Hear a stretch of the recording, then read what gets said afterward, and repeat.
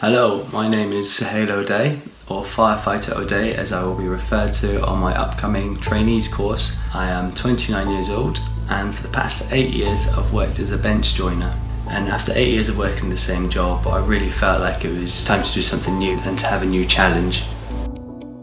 I've always kind of been someone who's physically active, so I was always going to the gym. Prior to the course, I've done a little bit more specific stuff, so like carrying weights as farmers carry. I used my old skiing salopettes and skiing jacket and some old boots just to kind of replicate the kit, so kind of make it as specific as I could to what I'd be doing. Pre-course learning that we did before our first day, we were given on our induction day a little pack that had things like knots and lines in it, fire safety and fire science and a few other bits and pieces, and you get tested on it as well in the first few weeks, so practicing that early doors definitely helps. So another thing I've got to do ready for my course is get on my uniform ironed. I've not done a lot of ironing before, so this could take quite a while. So I can do a shirt in about 5 minutes in the morning now. So yeah, shirt and trousers in 10 minutes, whereas I think the first time it took me about 4 hours to do the whole lot. Yeah. One of the modules was to learn the different ranks within the fire service. Yeah, those are the crew managers' epaulets. So a way to help me revise for that, help me visualise it in my head, was to write it on a whiteboard, all the different ranks. That's station manager. So hopefully when the course starts I should know them all off by heart. That's the chief. Chief fire officer, yeah. It's 9:15 the night before I start my training course. I've had a nice clean shave, ready to go, and I'm feeling excited. I really can't wait.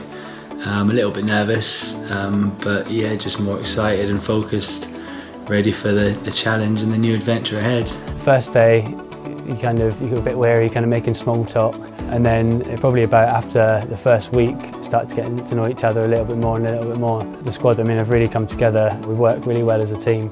It was my birthday during the course, and they all came together, bought me a birthday cake. So there's little things like that that kind of show you how much you kind of gelled as a team, and it meant quite a lot to me, that. So just a quick update.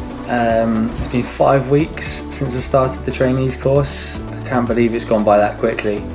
We've done so much in that first 5 weeks. We've done hose running, we've done pumps, we've done ladders, we've done combination drills. We've been set up with different scenarios to go out to, and it's been so much fun. One step closer to becoming a fully fledged firefighter.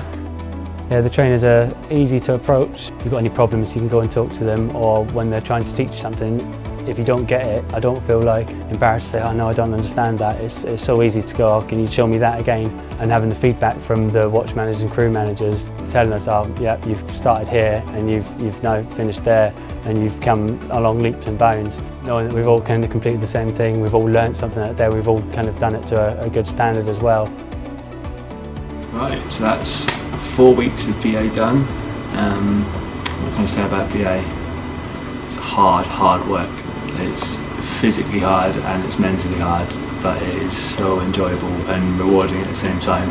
So you go into work and be a little bit apprehensive, a bit nervous about what's going to happen, have a great day, have a good laugh, and come away laughing and smiling again, so you can't really ask for much more. A lot of people that I've talked to that have been in the fire service 20-25 years, and they all say it's the best job in the world, which fills me with confidence as well. The variety of different work you're going to be doing, it's very impactful and helpful. You're going to be saving people's lives, you're going to be making the community safer. It's a dream job, so it's really rewarding knowing it's going towards that.